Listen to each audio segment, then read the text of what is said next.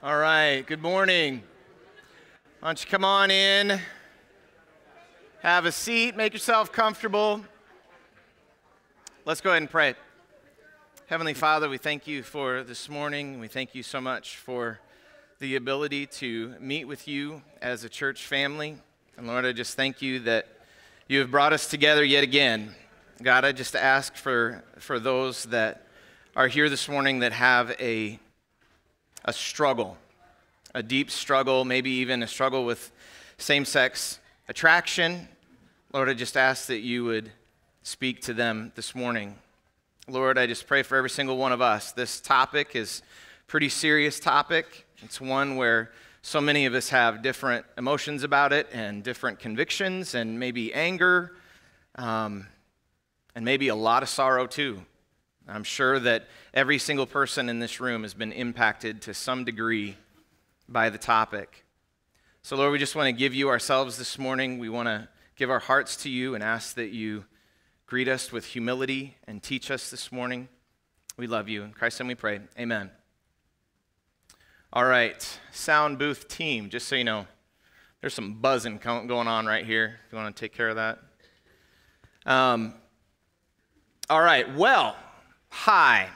This morning, we are going to continue our series from the last many weeks. We've been going through how in the world do I know that I'm saved? And last week, I gave the message that if you are saved, it is going to come through in what you do. I mean, how absurd is the idea that you could have the Most High God living inside of you, indwelling you, and then that doesn't show up somehow in your behavior? That's an absurd thought. And if you don't do anything with your faith, if your faith does not produce some kind of deeds, then your faith is dead. It's not really faith. It comes as a package deal. Faith all by itself will display good deeds. It's going to come out. That is what the 1 John made very, very clear. One of the number one evidences of a saved person is indeed what they do. And so last week we tackled a very difficult verse, and that was 1 John 3:8, and it says this: "He who practices sin is of the devil." And we studied that passage together, and we looked at the Greek, and we looked at all kinds of different other passages where that same word was used with the same tense and everything, and we came up with the even more dynamic English version translation. Where is Kurt? Why was he not here last week for that joke? And why is he not here this week for this joke? Anyway, here's the translation that we came up with. A person who identifies with sin and makes it the settled path in pursuit of their life is of the devil. And so this week, what I'm going to do is I'm going to continue from that message last week. And I told you last week that I was going to go after a specific sin that millions and millions of supposed Christians would say, no, it's not sin. It can't be sin because I was born this way. And so yes, this morning we are going to be talking about the lifestyle of homosexuality and how our culture is trying to erode the church away by shaming us for telling the truth. They're trying to silence us. So if you're here this morning, I just want to let you know, if you're here this morning and you struggle with same-sex attraction, I recognize how prevalent that is in our culture today. Or maybe you just know people, you know someone that struggles with same-sex attraction. Please hear me. I love you, God loves you, and there is a very real solution to your pain. There's a very real solution to your pain. So please, if you're struggling with that right now, I'm just begging you, please don't shut me out. Don't tune me out this morning. God has a path for you that is so much more joyful and so much more pain-free than the current path that you're on. You have been bathed. I just want to let you know, if that is your struggle this morning, you have been bathed in prayer. May God fill you with his love this morning and replace that terrible hurt that overwhelms you. So our text this morning, 1 John 1, verses 5 through 10. This is the message that we have heard from him and announced to you. God is light, and in him there is no darkness at all. If we say we have fellowship with him and yet we walk in darkness, we lie and we do not practice the truth. But if we walk in the light, as he is in the light, then we have fellowship with one another, and the blood of Jesus, his son, cleanses us from all sin. If we say we have no sin, we deceive ourselves, and the truth is not in us. But if we confess our sin, he is faithful and just to forgive us our sins and cleanse us from all unrighteousness. My primary point this morning, the thing I want you to grab a hold of, is all of us, every single last one of us, were born in darkness. All of us were. In other words, all of us were born this way. And the only solution for every single one of us is light. So let's start off and let's talk about that light. Point number one, light can be offensive, right? Our text says that God is light and in him there is no darkness at all. Light is extremely offensive. It can be extremely offensive. You know what I mean by that, right? Like just stare at the sun for 2 seconds and you'll find out how offensive light is. And that's just one of trillions of stars that God created. And God is light, and in him there is no darkness at all. I just imagine, take all those trillions of stars, every single last one of them, bring them all together into one giant light, and that's what you have as God. It'd be even brighter than that. I can't imagine how offensive that light would be. We would not be able to be in his presence, and Scripture definitely backs that up. And so, if light is offensive, and you are a person who has that light living in you, then naturally what's going to happen is you are going to be offensive. It's just going to happen. And so we ought to get used to it. We ought to be ready, expect it. But the world has gotten us to cave to our culture lately. The world has gotten us Christians to dance like those old cowboy, there you go. That's how we can feel as Christians sometimes. The world has forced us to qualify everything we say for 15 minutes before we get to say that homosexuality is a sin, right? Imagine with me, if you will, just think about this for a second. Let's just say that I wanted to talk about the Hamas group, the group of terrorists that have attacked Israel. And I wanted to talk about that. But I opened my message with, guys, these Hamas people, they're just so misunderstood. You know, if we just meet them where they're at, and if we just listen to them, then we'll find out why they chop the heads of babies off.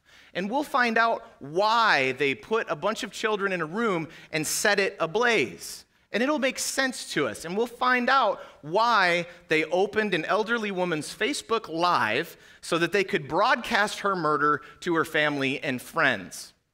You know, congregation, I just want to make sure that you guys don't think that I'm intolerant of them. I don't want you to think or get the impression at all that I hate them personally. They just have this difficult plight. They were born this way. And so, yes, I am going to call out their behavior. And technically, I guess it's probably sin. We should label it that, technically. But I know it and I understand it. And so I'm not mad at a person who does that. I understand it.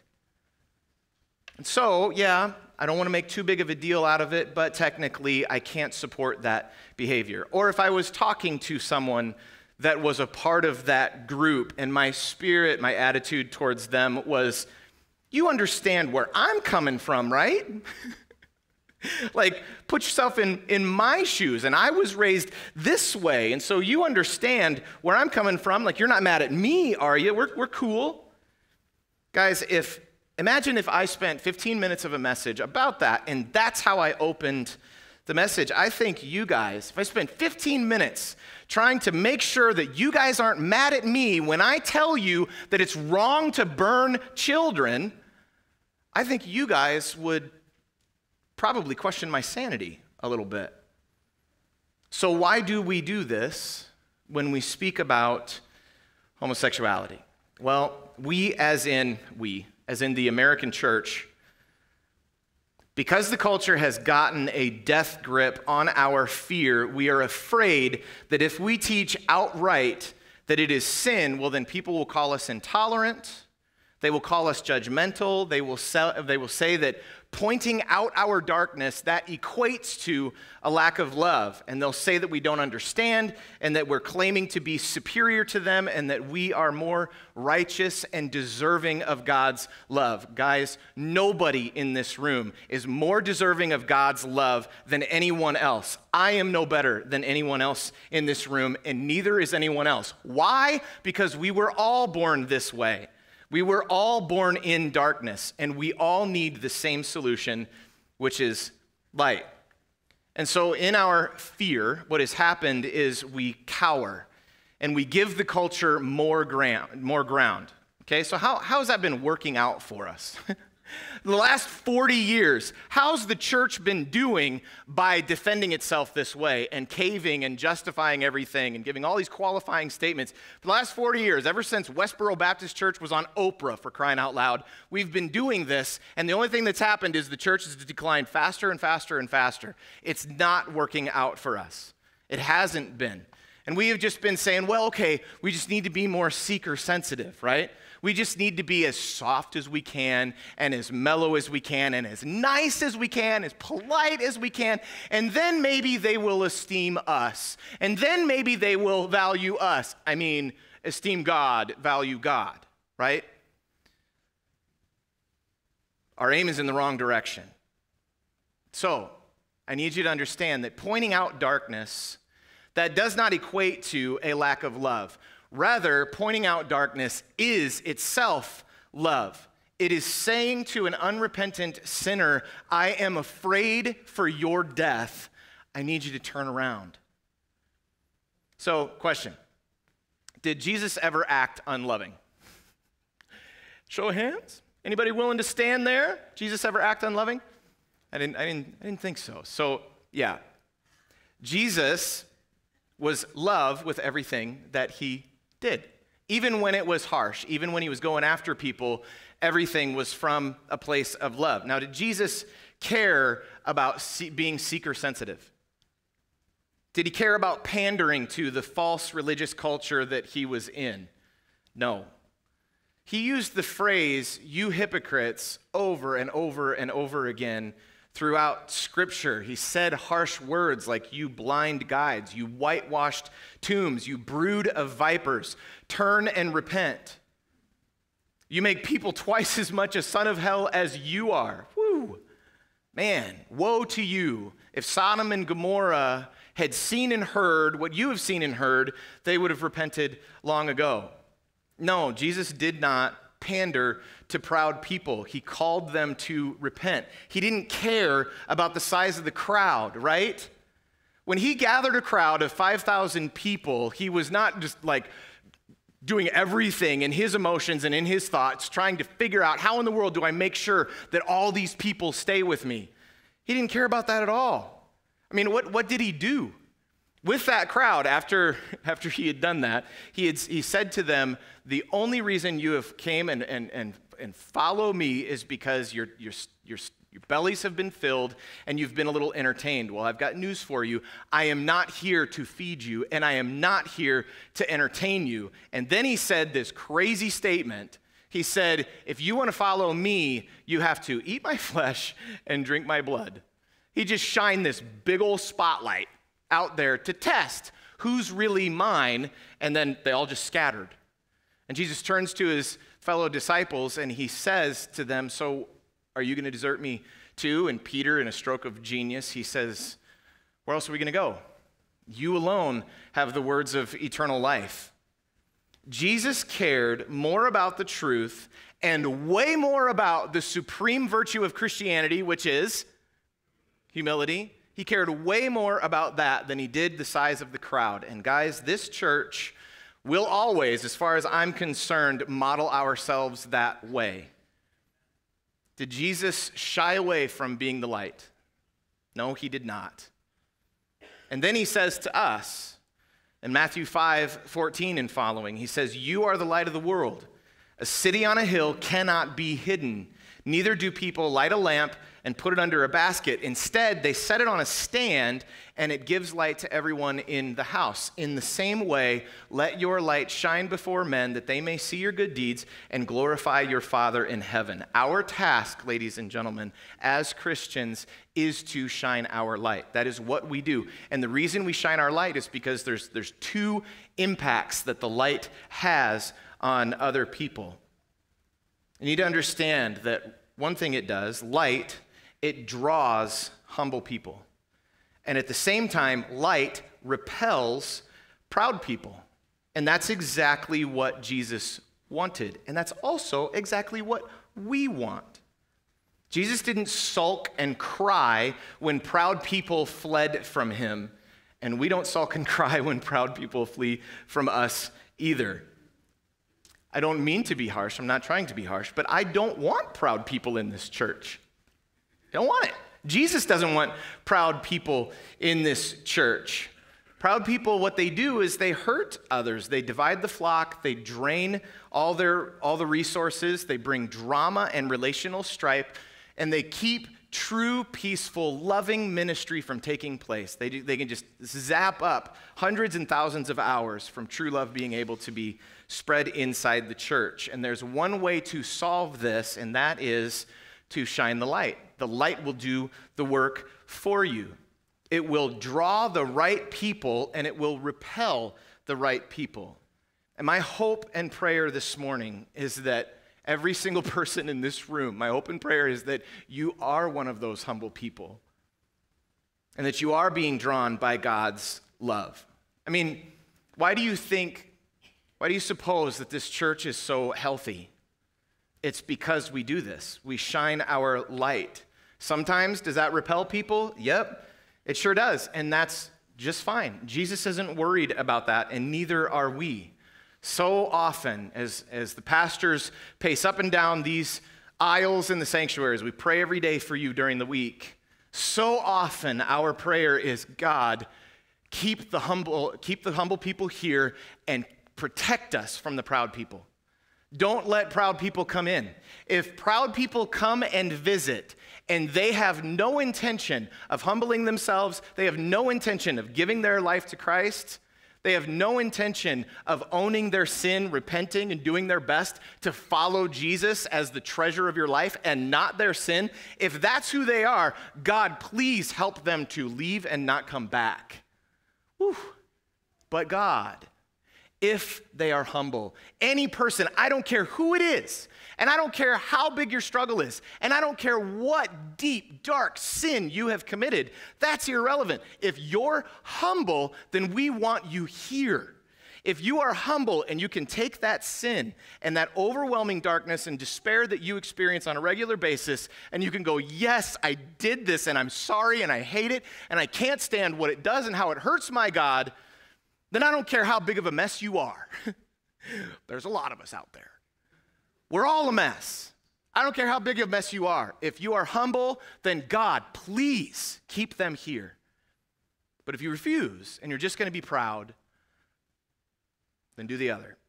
So, we shine our light. We speak the truth.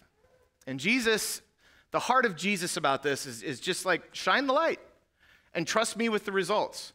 Shine the light, trust me with the results. Don't trust your seeker-sensitive human philosophies and strategies.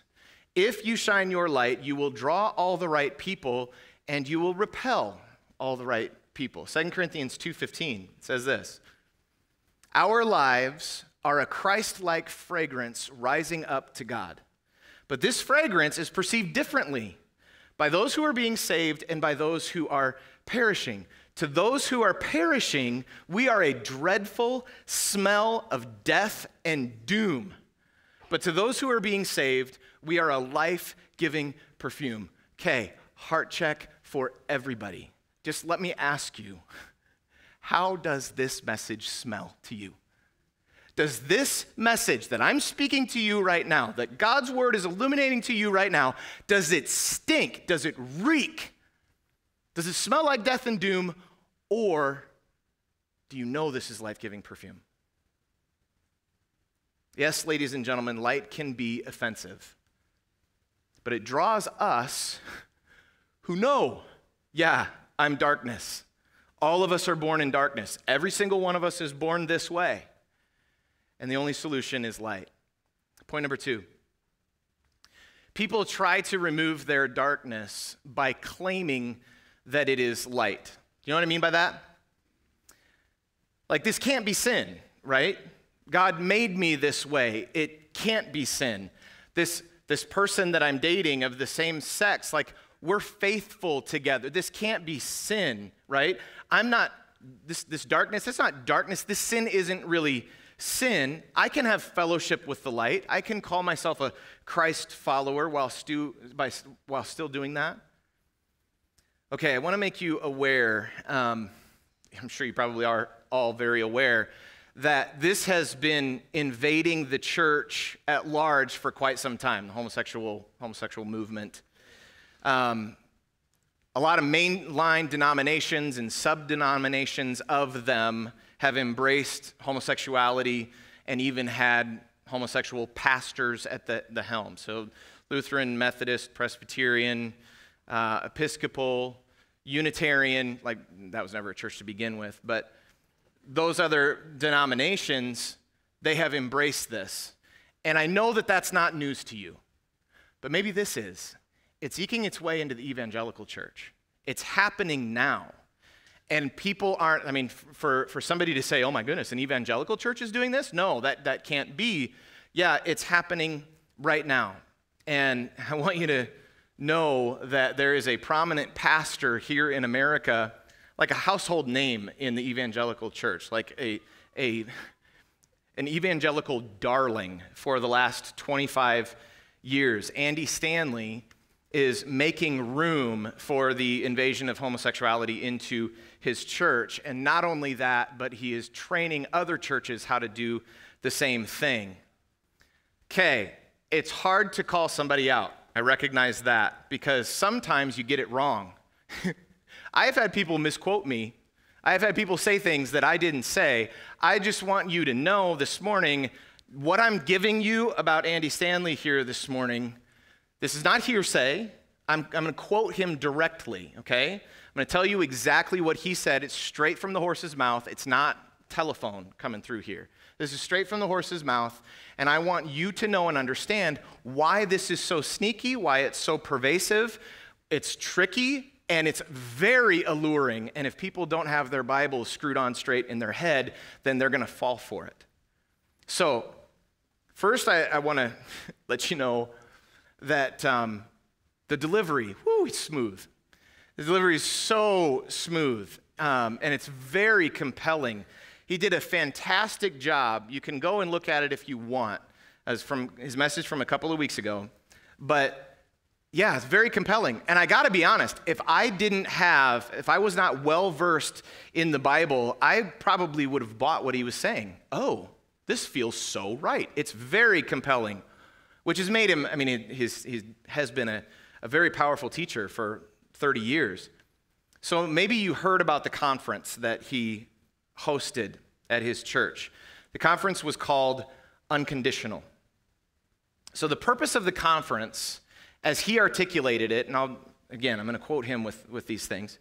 As he articulated, the conference was basically answering the question, how do you handle it as a church and as parents when someone has the courage enough to come out, okay? That's why the conference was done. And the title of the conference, man, that sounds good, doesn't it? Unconditional. Man, that's a good title. You think about all the connotations of what unconditional means. I mean, it's like, for crying out loud, that's the very definition of the word agape, unconditional, selfless love. My goodness, that's a good title. So the title is very intentional. And basically the message, just from that title, is if you treat the homosexual community different than we treat the homosexual community, well, then you are not acting in unconditional love. You have a conditional love, unlike Christ. So you see and feel the shame motivation towards the church with that, right? just with the title alone. Now, he says in his own defense that his church is still a Bible-believing church and that they teach the Bible. He even said this. He said, we affirm the sins that Paul says are sins. So he said that in his message. If Paul says it's a sin, we say it's a sin as well. But was he willing to say from the pulpit that homosexuality is a sin? Nope, he wasn't willing to do that. And so he wants the Christians out there in the world, all these evangelical people that are following him, he wants them to know and believe that we're on the same page. Now, he also said that they have always taught what the Bible teaches about homosexuality, okay? What the Bible teaches about sexuality, big umbrella, sexuality. Here's what he says they adhere to. One is purity. Two is you don't abuse yourself, your body or someone else's. And then 3, no sex prior to marriage. Okay, that's really vague. And not only that, but also, if you think about it, if I were a homosexual man, and I was interested in staying a homosexual man, I could fall in line with that easier than otherwise. Okay, purity. All right, well, I've got in my mind what I think purity is. Okay, yep, I want to be pure. Don't abuse my body or somebody else's body. Yep, I can be in line with that. But then he says, no sex before marriage. That'll probably be difficult, but I can solve it if I just marry my boyfriend, right? So it just is walking this line, this fine line, where all the Christians will agree and all the homosexuals will agree. So now maybe you're thinking, I'm tracking with you. I know your wheels are spinning here. Maybe you're thinking, well, Ben, you're being way too harsh about this. Because he said that if Paul says it's a sin, he says it's a sin. So Ben, you should back off. Okay, I hear you. But more was said. He said, quote, we don't want any gay person in our church to have a struggle with who I am is as incompatible with the church, okay? So you see that, who I am. He says, homosexuality is what you are. It is a category of its own. And so homosexuals, for us heterosexuals, we experience shame over what we do, but homosexuals experience shame over who they are. They're a different category of people. Guys, I just want to tell you, no, that is false. Every single human being that has ever existed has experienced that accusation of you are your sin. Look at how dirty you are. You are disgusting. All of us have felt that experience, right? I feel that daily with my sin. So no, homosexuality is not different in that way. All of us were born into this darkness, and there is only one solution. So a phrase that Andy made, one of his favorite phrases along this topic is, he says, as human beings, we draw lines where Jesus drew circles. We typically exclude people where Jesus includes people. And sure, there's some truth to what he's saying, which is why it's appealing. Did Jesus accept repentant prostitutes and sinners and tax collectors when everybody else was rejecting them? Yep, he did. But that's the point, isn't it? He accepted repentant people. Everyone who was humble, he drew a circle around. And everyone who was proud, he drew a line on, right? Literally the opposite of what Andy is saying here. And with Jesus, you need to know, here in this church, that is exactly what we do. If you are humble, we draw a circle around you. If you are proud, we draw a line. That is the way this church is run. He goes on. He said that he encourages gay people to live a celibate life. And some live a celibate life even for years. But then he said, and I quote, but for most, that is just not sustainable, and so they choose same-sex marriage. Then he talked about his two friends. They were a married gay couple, these two men, that he's like, man, they're so loving, they're so encouraging. They're our brothers in Christ, and they're on the path with Jesus. They're followers of Jesus. They're gay, but this is the path. This is their journey that they're on. And they have taught me so much about what it's like to come out. They've taught me so much about what it's like to be gay, and so I invited them to speak at the Unconditional Conference. And so these two men spoke at the Unconditional Conference, teaching pastors how to handle this topic.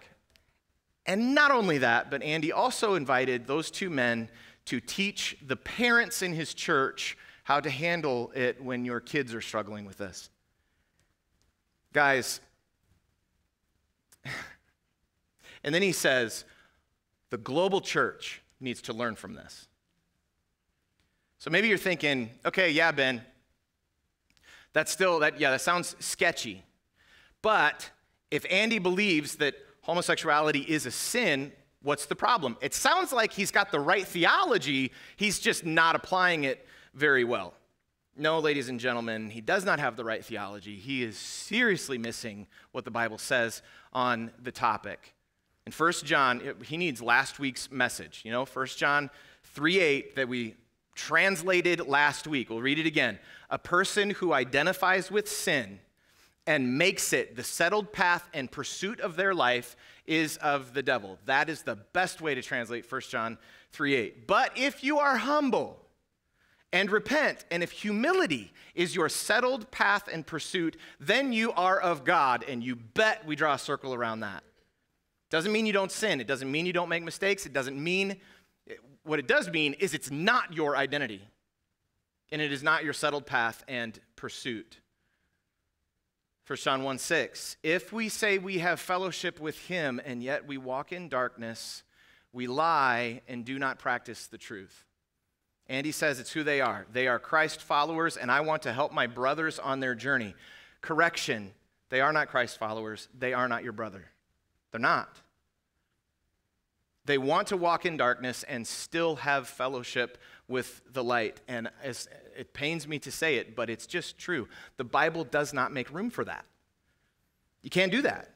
And we as Christians, when we see someone in unrepentant sin, we have a job to do. We are supposed to shine the light. That's our task. Shine a light on it so it can be clearly identified as the devil's tool to destroy you, so that you can hate it, own it, confess it, repent of it, and then commit yourself to following Jesus as your absolute treasure and not your sin. You say, okay, well, Ben, I'm not sure that doctrine is clear in Scripture. All right, let me help us out a little bit.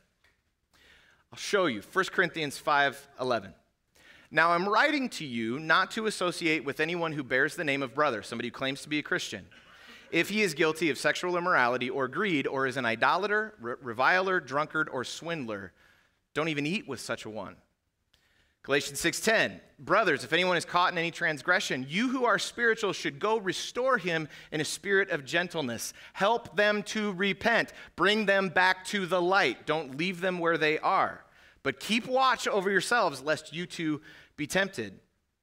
James 5:19 and 20, my brothers, if anyone among you wanders from the truth and someone brings him back, let him know that whoever brings back a sinner from his wandering will save his soul from death and will cover over a multitude of sins. That's just a short list. Here's a few other, if you care to jot these down.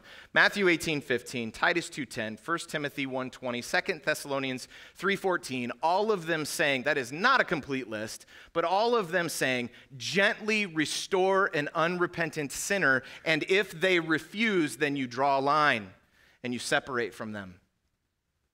The Bible is clear on what to do, and unfortunately, Andy disagrees. So what did Andy do? What did Andy do when this topic came up and when two men decided that they wanted to get married? Well, did he confront them and tell them that if they don't repent, then hell is a certainty for them? Nope, that's not what he did. Instead, Let's give them a microphone so that they can teach our parents and our children how to be better Christians. We need to expose the darkness in order to save a soul. Point number 3. Owning our darkness is actually what removes it. If we confess our sins, he is faithful and just to forgive us our sins and to cleanse us from all unrighteousness. We must understand, ladies and gentlemen, that unrepentant sinners, those who identify with their sin, make it the settled path in pursuit of their life, those people do not belong to Christ. Those people are headed straight for hell and saying, yep, that's fine. We accept you. You don't have to try to follow Scripture. Instead, here's a microphone. You teach us. Guys, that is not love. That is not love. You are putting rose petals down on their path straight to hell. And not only that, but you are helping them to drive that path so that other people can follow in their path. That is not love. That is not unconditional love. That is actually selfish. If you saw one of your friends, just think about this for a second. If you saw one of your friends, let's say you were out at a camp thing and it was a new campground, there's a big wide open area and you're playing football together and you're throwing the ball around, but there's a cliff that's at the edge of the field and you got one of your buddies that's not paying much attention and he's sprinting like he's going to go right off the edge of that cliff. What are you going to do in that situation? You are going to scream, "Stop!" And are you going to care what he thinks? No. Are you going to care what your friends think as you're making a fool of yourself, trying to make sure that he doesn't go off the cliff? No, you're not going to care one whit about that. This is the same thing. You're going to do everything you can to make sure that they don't go off the cliff. To say, no, I don't need to tell them, that's not love. Ladies and gentlemen, what that actually is hate. That is straight from the devil, the king of hate, masquerading as an angel of light. If you love your gay friends, those that are struggling with same-sex attraction, if you love them, you will help them. You will say something about it. Not virtue signal your compassion and empathy and say, here, teach my children. Telling them to stop is no different than asking them to do the very same thing that you have done.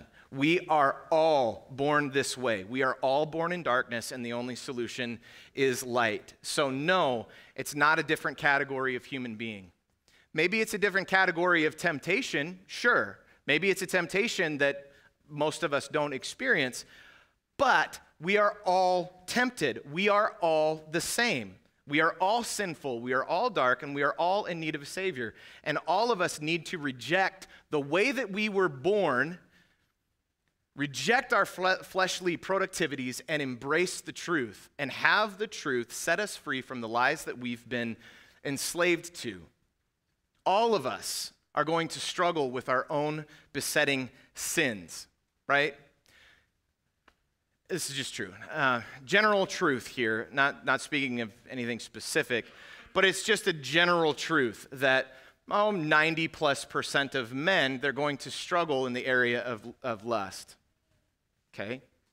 Here's just a general truth that 90% of women, one of their major struggles in life is going to be worry. Okay, so does that mean then that you gals should just embrace your temptation? Well, I just am a worrier, so I guess that means I need to take advantage of every moment I can to freak out. Or for us men, well, I'm a man. I just am a guy. I lust. I am lust. And so now I just need to embrace my sin and go grope every female in my circle of influence. Maybe that's what, and hey, you can't tell me not to because that might hurt my feelings. Or maybe you struggle with coveting, right? If you struggle with coveting, well, then I guess you just have to embrace that, and you need to go steal everything that you want. Or maybe you struggle with anger, and you just need to embrace that. Well, I'm sorry, bucko, but you are anger, and so you just need to go around and punch everybody in the face that, tweaks you from time to time. But guys, we need to see what is going on in our world, and we need to stop dancing for the culture that ultimately wants us to shut up.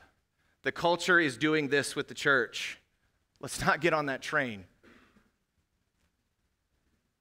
So, our job is to point. The point of a lampstand is that we set it up as high as we can and as bright as we can so that as many people as possible can see it.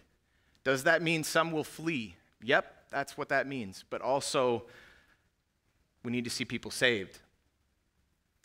So if you're here this morning and as a Christian, you're like, oh, Ben, I don't like this message. Don't like it because you're hitting too close to home here. I have friends that are gay, or I have other friends that are just on a path to hell. They are living a lifestyle of sin.